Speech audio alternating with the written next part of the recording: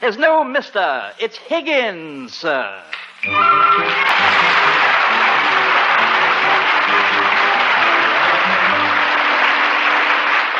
National Broadcasting Company presents a new comedy series, It's Higgins, Sir, created and transcribed by Paul Harrison, and starring Harry McNaughton as Higgins.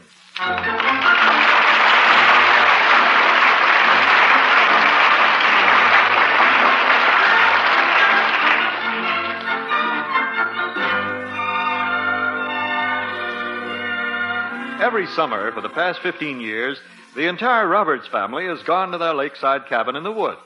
And now, on this long, hot summer afternoon, the magic words have been spoken again. Oh, boy, Lake Platatuki. Yes, Mr. Roberts' vacation starts tomorrow, and the family leaves for the cooling breezes of their summer home, called The Roberts Nest.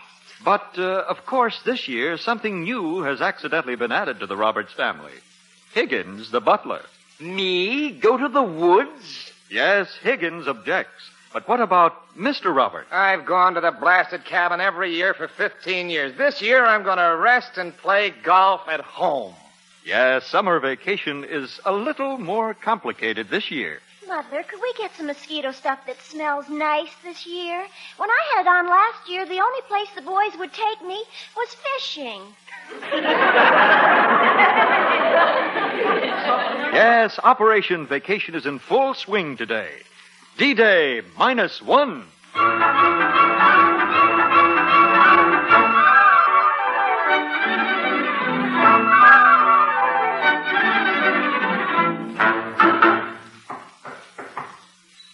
Who's there? It's Higgins, madam. I believe I've located all the bathing caps, madam. Thank you, Higgins. Now, what about your packing? My packing, madam? Of course, you'll need some outdoor things. Outdoors, madam? I loathe the outdoors. But, Higgins, we could go on hikes. There's a great big swamp about 5 miles away. Swamp? I say there's a misunderstanding here. I'm Higgins, not Chloe. Now, Higgins, I'm sure you'll enjoy staying at the Roberts Nest. Roberts' Nest? You mean, madam, you're living in a tree? Oh, no. Roberts' Nest? Robin's Nest. I made up the name myself. Roberts' Nest? Now I understand that American expression strictly for the birds. Roberts' Nest, nestled on the wooded shores of Lake Platatuki, deep in the mountains of Loon County. Lake Platatuki? Well, sure. It's an Indian name. And there's lots of Indians up there, too. Indians? Madam, I have a very strong feeling I should stay behind and look after the house. Get Higgins. You don't need to be afraid of them. All they do is run an old souvenir stand. Yeah. They sell baskets and blankets and old dried-up scalps. Yeah, scalps? Did you say scalps, Miss Deborah? Sure, scalps with hair on it. I bought one last year. Do you want to see it? Thank you, no, but I must force myself to forego the pleasure. I'll answer it. Scalps. Over here, the only safe head is a bald head. Oh, it's you, Mr. Roberts. Yeah, sorry to ring, Higgins, but I forgot my key. Look at me, Higgins. No more office for 2 weeks. I see, sir. Your holiday has begun. Yes, sir. Vacation. You see before you a man as free as a bird. Yes, and the nest is waiting for you. What nest? The nest on Lake Platatuki, land of the swarming savages. Oh, that. Higgins, come closer. Yes, sir. If I play my cards right, I'm not going. Not going? Sir, would you mind if I played cards with you? Higgins, I've gone up there for 15 years. I've come home dead, tired, covered with poison ivy, eaten alive by mosquitoes, chased up trees by snakes, bruised. I'm telling you, Higgins, I come back from there a physical and mental wreck. The cabin in the woods sounds idyllic. Yes. Well, I'm going right up and speak to Mrs. Roberts. Just leave everything to me. Very good, sir. Oh, Elizabeth! Oh, Philip, is that you? Come right on up. I've started packing your suitcase already. Yes, dear. Don't worry about a thing, Higgins. Did you remember to get your injections at the doctor's office, dear? What are you, injections? Yes, dear. Your shots for poison ivy and hay fever. You didn't get poison ivy or hay fever for a whole week last year. I know. I was so stiff in the shots I didn't get outside for a week to catch either one. Now, help me pack your suitcase. Elizabeth, I've been thinking, dear. This year, I'd like you and the children to go up without me. Without you? Oh, but you've always come along. The children wouldn't have any fun without you. Well, they could hike a lot further. Last year, I felt pretty silly having the three of them carry me home. Oh, that wasn't your fault. After all, you did sprain both your ankles. Yes, but how? Twisting to slap a mosquito in the middle of my back. They'd be so unhappy if you didn't go, Phyllis. No. You and the children go. I'll just take a quiet week or two playing golf and resting and then come up on weekends. Well, I don't know. You'd be here all alone. Oh, no, I wouldn't. Higgins is going to stay here with me. Oh, of course. How nice. He could look after you. What needs to be done now, madam? Higgins, I'm afraid I have a little disappointment for you. I'll brace myself, madam. Mr. Roberts is staying here, and I want you to stay with him. I can't go to the cabin? Oh, madam, what a bitter disappointment. Oh. I'm sorry, Higgins. I didn't realize you actually looked forward to it. Oh, you have no idea, madam. I'm simply crushed. Higgins, don't overdo it. What's that, dear? I told Higgins we'd go up over the weekend. Oh, well, and now I must keep on with the packing. We're leaving very early in the morning. You did it, sir. Oh, bully for you. Shh. Let's not push our luck, Higgins. Never count your chickens till they're hatched. Yes, sir. But you did lay a dandy egg.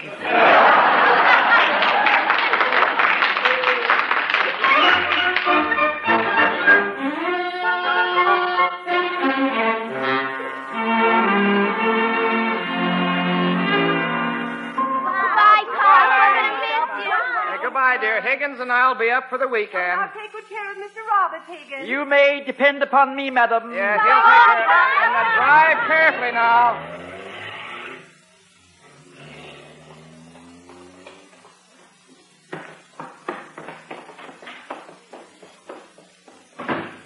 Higgins. Yes, sir. Listen. I don't hear anything, sir. I know. Beautiful, gorgeous, quiet. Cozy, isn't it, sir? Just the two of us. Well, take off your coat and make yourself comfortable, Higgins. Yes. Take my coat off, sir? Yes, take it off. It's a hot day. But after all, sir, I haven't removed my coat in the presence of others since I was a child. Higgins, I'm not asking for a striptease. Just take your coat off. If you say so, sir, but I shall feel positively nude. Oh, this is wonderful. This calls for a celebration, Higgins. Very good, sir. I shall get the tea. Tea? All right, you tend to the tea. I'll answer the bell. No, why should I? What do we care? We're free and independent. I'm not expecting anyone. I'm not going to answer it. Here's the tea, sir. Whoever was at the door seems to have left. Wonder why I didn't think of this 15 years ago. 1 lump or 2, sir. 3. I'm gonna live. I'm so happy for you, sir. Higgins. Yes, sir. How are you at poker? Poker, sir? Sure, poker. Are you referring to part of a fireplace? No, Higgins. It's a card game. Poker. A card game. Oh, I see. You hit each other. I'm going to enjoy playing poker with you, Higgins. I hope I warrant your high opinion, sir. I called a few of the boys in the office this morning. I've got a nice little poker session all set up for tonight. Mm-hmm. I see, there goes that bell. Sounds like a fire alarm. Oh, let it ring. Here, have a cigar. But, Mr. Roberts, I don't smoke. Oh, have one anyway. They seem very nice. Darn good cigars. With one of these, you can really relax. You're right, sir. I can feel myself letting go already. I wouldn't smoke too fast. Strong, you know. Oh, I like it. Yes, well, have fun while you can. The phone. Would you answer it, sir? I'm feeling much too relaxed. Interesting shade of green you're turning. Oh, let the phone ring.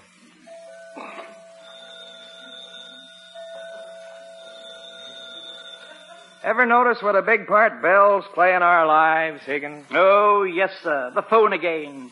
I wonder for whom the bells toll. Oh, Higgins. Sorry, sir. It's this cigar. It seems to be making me lose my sense of balance. Oh, Higgins, what a peachy smoke ring you just blew. I did? I wasn't aware of it, sir. Look, you did it again. 2 small round smoke rings side by side. They probably came out of my eyes, sir. The fireman is back, sir. He seems to have brought an axe with him. Sounds like a big bad wolf. Well, this piggy's house is made of stone. Pour me some more tea, Higgins. Yes, sir. I say, my word, now they're trying to come in through the windows. Hey, Higgins, look at that horrible face staring at us through the window. That's no face, sir. It's your Aunt Millie, sir.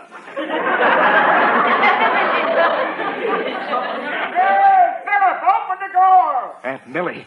Oh, Higgins, we're trapped like rats. We could run for it, sir. It's no use. She can run faster than either one of us. Open up before I break the door down! Hello, Aunt Millie.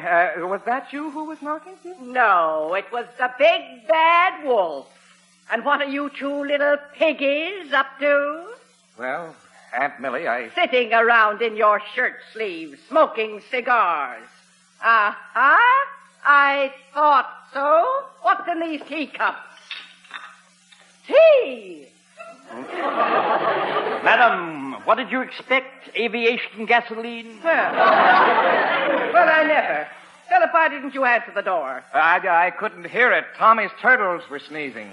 I sent a telegram, I phoned, I came out twice. Well, if I'd known it was you, Aunt Millie. My apartment's being redecorated, and I wired to tell you I was coming to stay here for a few days. I knew you'd be at the cabin. Say, why haven't you and your whatchamacallit gone? Madam, I am a butler. Well, nobody's perfect.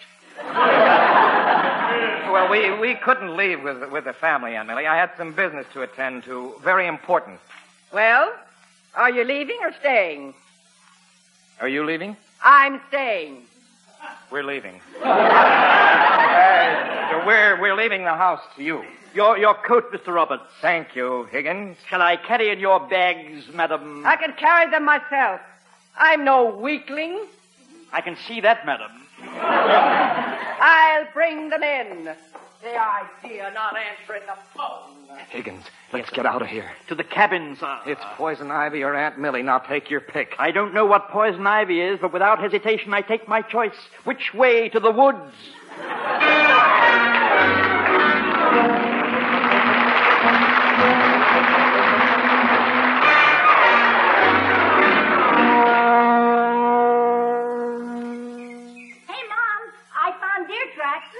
That sounds very nice, dear. Say, Mom, will you pour a little chloroform in the bottle? I want to fix this rhinoceros beetle for my collection. Certainly, dear.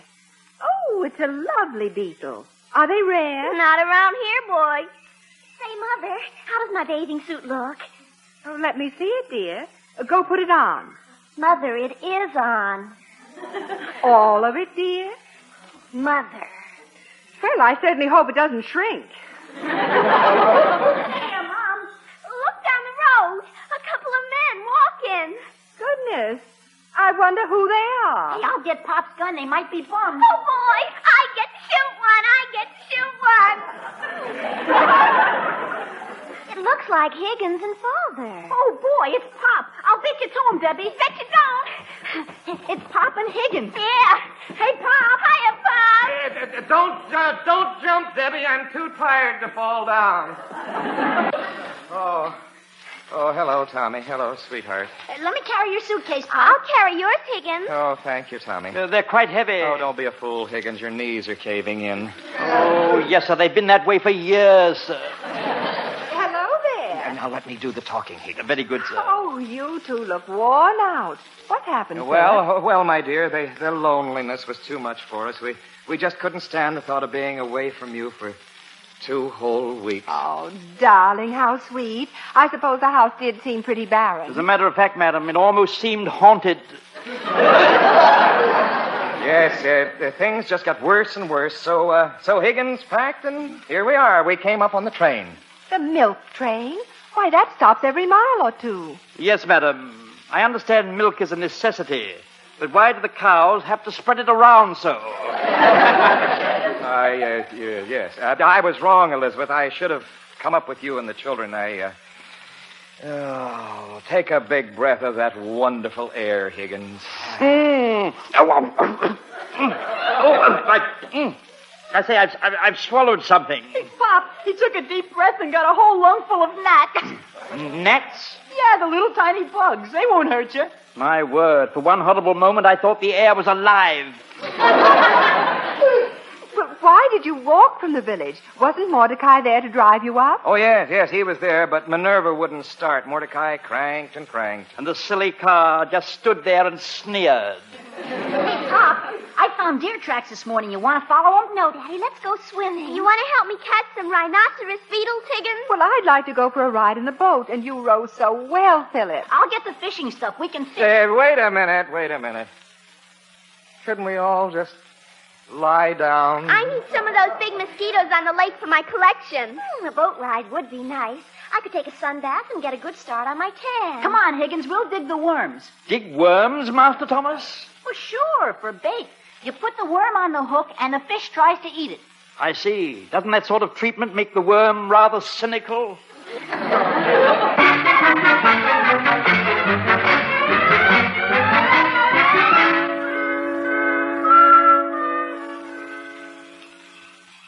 I'm on fire. You are an interesting lobster red, sir. Higgins, Yes, sir. how's my back? Blistered, sir.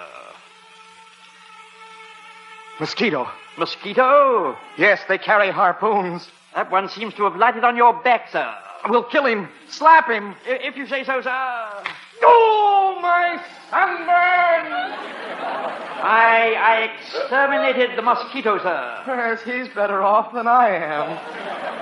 I'm sorry, sir, but you said to kill him. Well, did you have to do it so enthusiastically? Would you like some mosquito repellent, Daddy? Yes, dear. Put some on me, Higgins. Very well, sir. Thank you so much, Miss Nancy. Let me know if it works. It's some new stuff I bought. Put some on me right away, Higgins. I'm opening the bottle, sir. I think a skunk just passed the porch. Here we are, sir. I'll start with your back. Oh, Higgins, that feels so nice and cool. Could that skunk have returned, sir? It's on the porch with us. It's you, sir. What? The mosquito repellent. Oh, no, and it's all over me. No wonder the mosquitoes won't bite when you wear this. You turn their stomachs.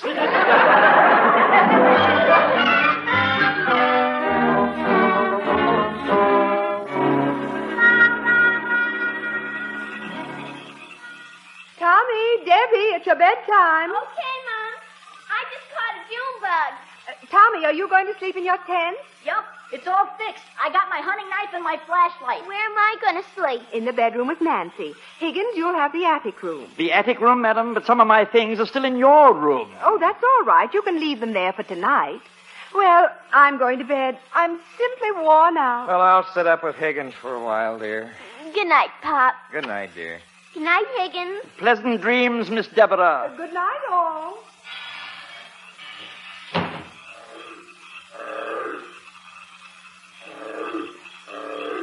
What's that, sir? A bullfrog. Thank goodness. I thought it was a new breed of mosquito.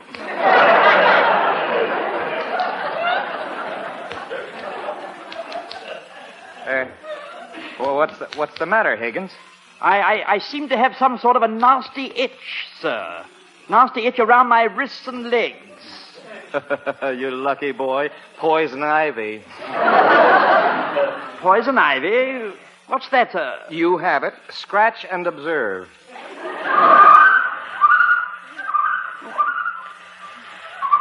Oh, what's that, sir? That's a loon. That's obvious, sir. Why doesn't somebody catch him and lock him up? No, Higgins. A loon is a bird, a water bird. He's fishing. He's fishing. My word, who digs his worms? Do you have firearms about you, sir? A gun? Yeah. Oh, I think there's a shotgun around someplace. Sir, what time of night would the Indians come? That is, if they came. Indians? The Platatuki tribe, sir. Oh, they come every Saturday. Regularly, sir? What goal? Sure, they collect the garbage. The Platatukis keep pigs. Oh, forgive me, sir, but you see, I had visions of being scalped.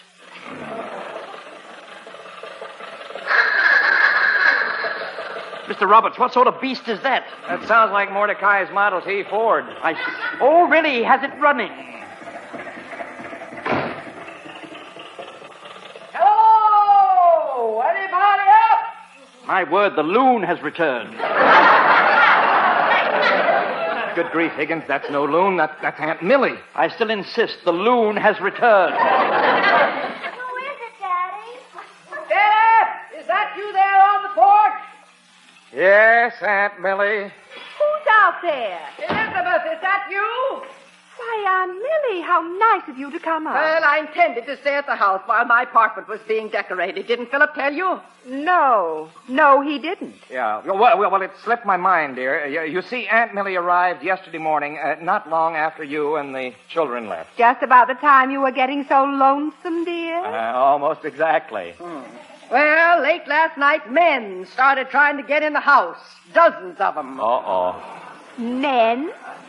Philip, what do you know about this? Oh, well, that's not so unusual. Perhaps they were business acquaintances. Well, I wouldn't give much for the type of business these wolves had in mind. One of them even said I was a doll. That crazy Joe Reynolds. Yes, and another thing. How'd they know I was your aunt? What do you mean? Well, they kept talking about Annie up, Annie up, Annie up.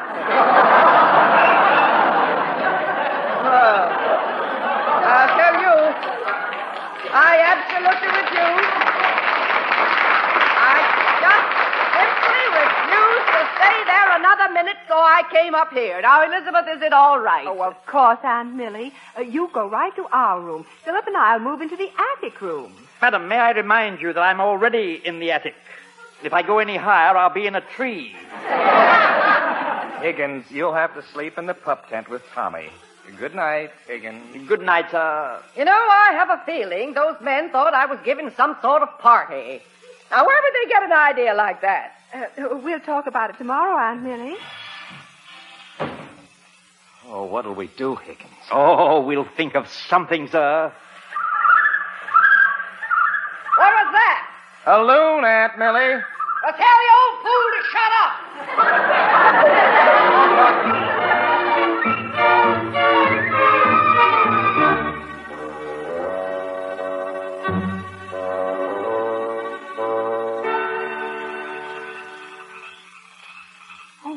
Who's that?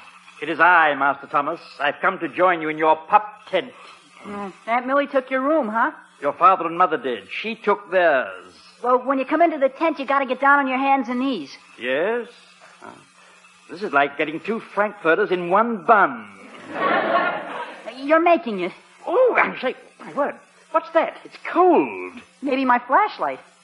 Yeah? Does your flashlight wiggle? Gosh, it sounds like a snake. A snake? A snake? What am I supposed to do now? Charm it?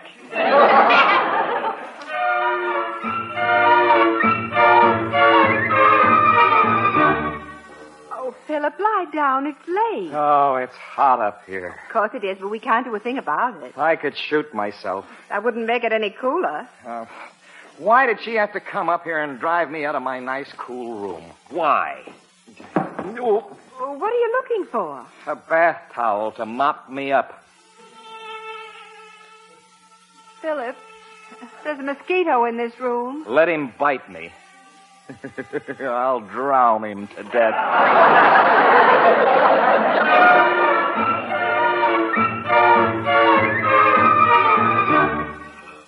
Hey, Higgins, I can't sleep. You're shaking. Why not? It's cold. Does it get this cold every night? Nah, some nights it gets colder. Yeah, I would have been warmer sleeping in a refrigerator. A mosquito. Well, don't chase him towards me. Quick, open the flap and let him fly out. Oh, no, then the others will all fly in. A regular little landing field, isn't it? Watch out, Higgins. Don't let that mosquito bite you on your poison ivy rash. Oh, why not? Let him get poison ivy, too. Where are you going? To look through my things for some mosquito repellent. Okay, but we better have a password so I'll know it's you when you come back. Oh, you'll know it's me. Just inhale deeply.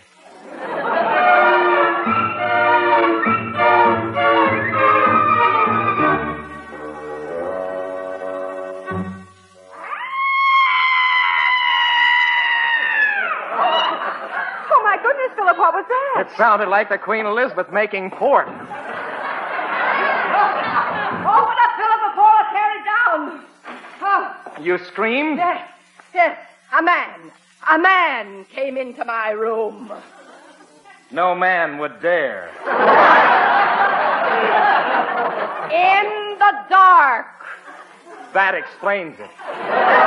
Yes, and I opened up and screamed. Well, I'll take a look. Oh, I have a feeling it's that fella from last night followed me. The one who said you were a doll, Aunt Millie?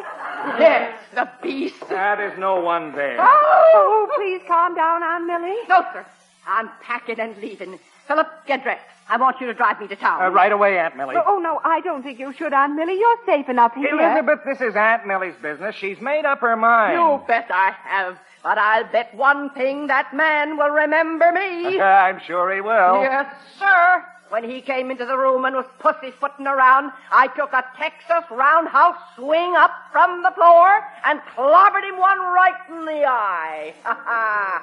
He'll have a regular Texas shiner in the morning.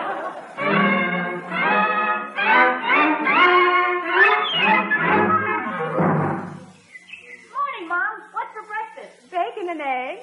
Is Higgins up yet? He was getting up when I left. No, Nancy. Oh. I'm sorry, Dad, but if you want this on your sunburn, you'll just have to stand the pain. Oh, all right, dear, all right. That's enough, thank you. You'd better go help your mother with the breakfast. All right.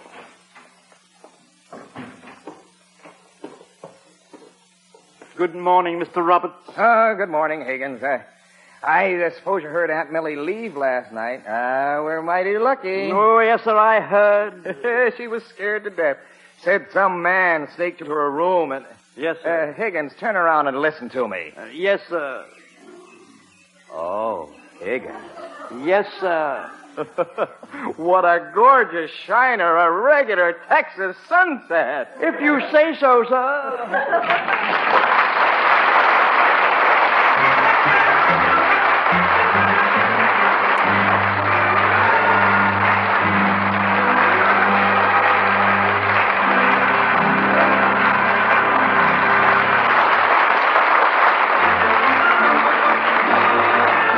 This has been It's Higgins, Sir, the fourth new comedy series starring Harry McNaughton, with Vinton Hayworth and Peggy Allenby as Mr. and Mrs. Roberts. It's Higgins, Sir was directed and transcribed by Paul Harrison and written by Paul Harrison and Rick Bullard.